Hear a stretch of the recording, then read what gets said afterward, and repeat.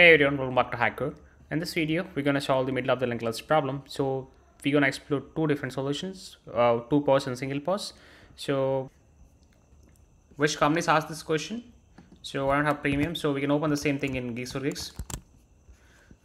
In Geeks for Geeks, we can see that it's been asked most of the product-based companies, Amazon, Microsoft, Samsung. So we can see PayU, all those things, Adobe. Before we get started, I want to remind you about our exclusive blind spot info post. This carefully curated collection covers essential coding interview problems to help you master the most common patterns and excel in your interviews. Whether you're prepping for FANG level interviews or just sharpening your problem solving skills, these problems will ensure you're ready for anything. Even if the exact questions aren't asked, they cover all the important patterns. So be sure to check out our playlist and stay ahead of the competition. So yeah, let's dive into the problem.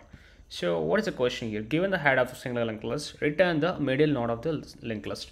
So basically we need to find the middle of the linked list and return the node. So if there are two middle nodes, return the second middle node.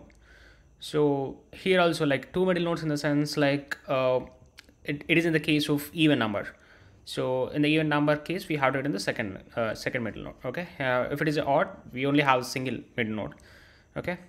In the first example, we see that it is the odd number list.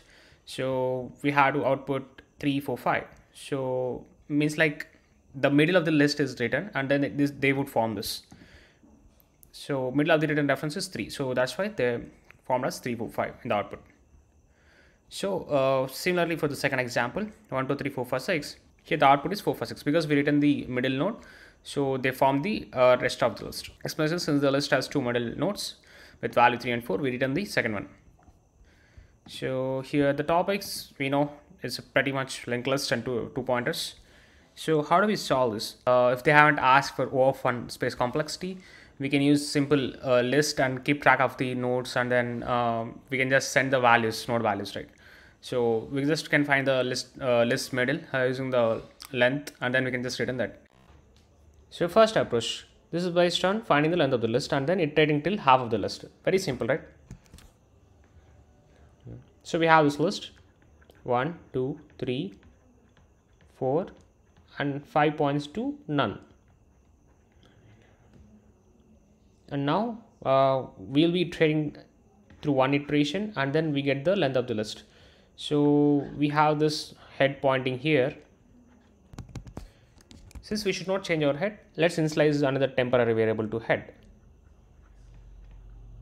So this points to the same location as head. So now temp points to 1. So till temp reaches the none, we just need to count for the each node's appearance. Then we'll get the length of the list. So let's initialize n is equal to 0. Now we iterate till temp is none. That's all. While temp is like till temp exists, we just iterate till temp is equals to temp dot next. And then we have to for each iteration we just do n plus is equals to 1, or else like we can have the step before as well, n plus is equals to 1 here as well, doesn't matter. But this main intention for each iteration is to calculate the node presence, and we're doing that. That's all. So we get by this step we would have got the length of the list. So here it is 5. So now what we do, so we have to iterate till n by 2. So if it is n by 2, what is like integer division we have to take? This is 2.5, integer division make it floor to 2. So in range we have this excluded, right? So that's why we iterate only till 2 times, 0, 1. This is the inclusive range if we consider the range of 0 to 2. But this is enough for our case, right? Basically we want our head to be pointing to 3. That means that we have to do dot next like 2 times, and then we are doing it because our head is already at 1. So that's enough for us. So we have a for loop for I in range. We do n by 2, and what we do, we point our head to next. At the end we return our head. That's all, simple.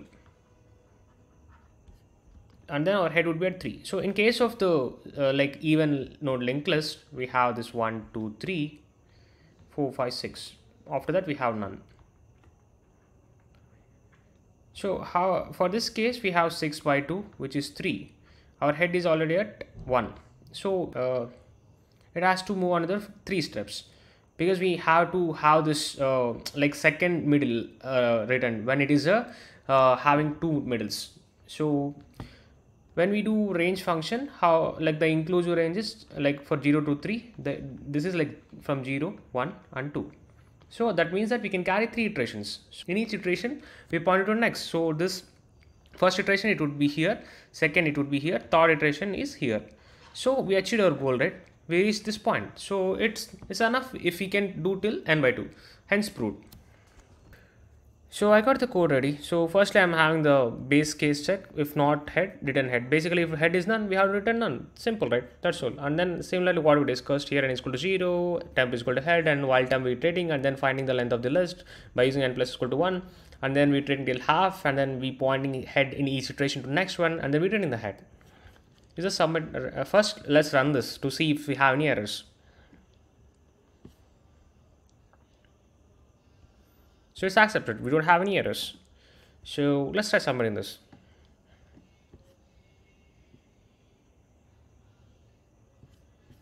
So yeah, it beats 85%. So that's cool, right? So for the next solution, we need to do this in single pass. So we don't want this 2 pass. So how do we do that?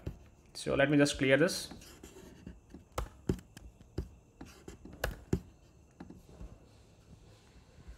So how do we can get the length of the list? Like we don't need length of the list actually, we just need to find the middle.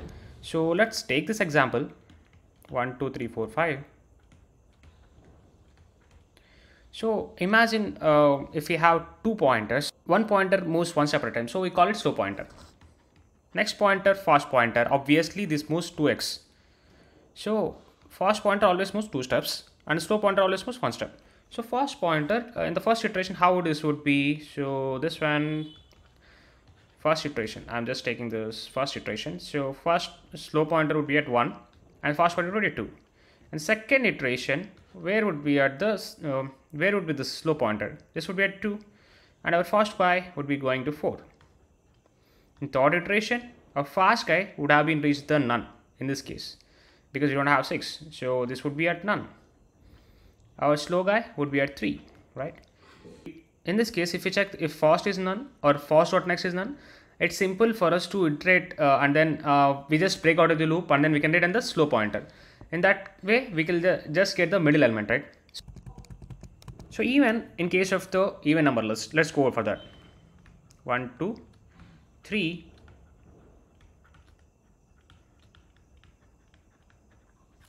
So here, what is a slow and fast pointer? Same, first iteration, second iteration, we have to do, and here first iteration, second iteration, third iteration. First iteration, this guy would be at 1. This one would be at 2. This guy in second iteration would be at 2. This would be at 4. And so in the next iteration, this guy would be at 3. This guy would be at 6. So here we check, right?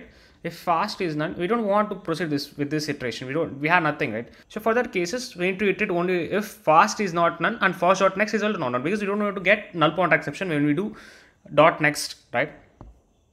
That's why we have this while fast, and basically we're checking if fast is not null and fast.next is equals to not null. So firstly, before that, we just initialize the slow and fast to head. So till this condition holds true, we do our iterations. Slow moves only 1 step at a time. So slow is equals to slow.next. And our fast guy moves 2 steps. Fast is equals to fast.next. Dot next. The reason you got it, why doing fast and fast.next?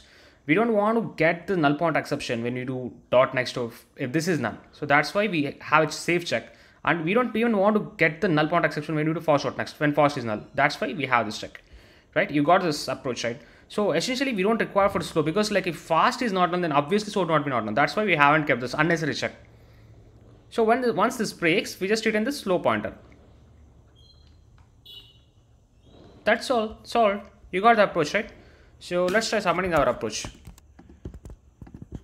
So I got the code ready here. So it's same what we discussed. If not head, we return head, and then we just initialize this to one first pointer to head, and then we have a check for fast and fast next because we don't want NPs, that is null pointer exception. Obviously, we get a null pointer exception if fast is not while doing fast next, and then if for dot next is null, we get null pointer when we do fast dot next.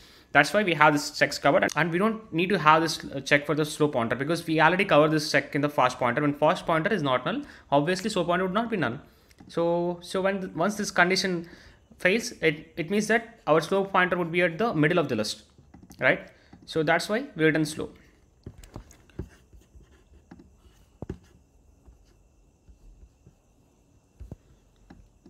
So this is the accepted solution. Let's try submitting this. Yeah, this is accepted solution. So you got the idea, right? So basically when this fast is reaches the end, slow pointer would be at the middle of the list. Like basically this doing only till n by 2 iteration. So one like mathematically also it is like you can get the parallels, right?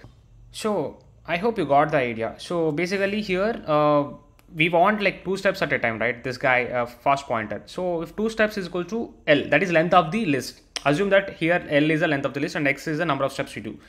And then what is X here? Then X is equals to L by 2.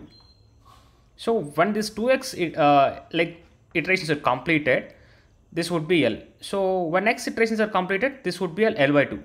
So basically here our slow pointer would be at middle of the list when this fast pointer has reached the end. That's the core concept of it. So in interviews, if the questions such as find or delete middle node or detect the cycle or palindrome linked list, etc., then you would be expected to solve this question using this approach. Basically, if it's like these two are straightforward, right? Dead cycle also, like there is cycle, the same concept applies. So basically, if the fast pointer goes 2x, then slow pointer would meet at the fast pointer at one point of time, there is cycle. So how do you find the palindrome linked list using this approach? So basically you need to find the middle element, then you can reverse the linked list from that middle, and then you can compare this one-to-one mapping, right? I hope you got the idea, but let's see, right? 1, 2, 3, 4, 5, 6. So if it is a palindrome, we just have to check this. Like in general, we check the comparison between 1 to 6, 2 to 5, 3 to 4. That's how we check, right? So for that, like if we find the middle, so the middle is 4, and then we reverse the linked list from the middle. Then how would we list? Like these two are disjoint now. So we reverse it, so we'll get like 6, 5, and 4. And now we have 2 pointers. We just check these two things. Compare these two. That's how we find if it is a palindrome. Hope you got the idea. And that's a wrap on finding the middle of a linked list with 2 awesome approaches. If you found this video helpful, drop a comment below and let me know if you got it. Don't forget to like the video, share it with your fellow coders, and hit that subscribe button for more easy to follow coding tutorials. See you in the next one.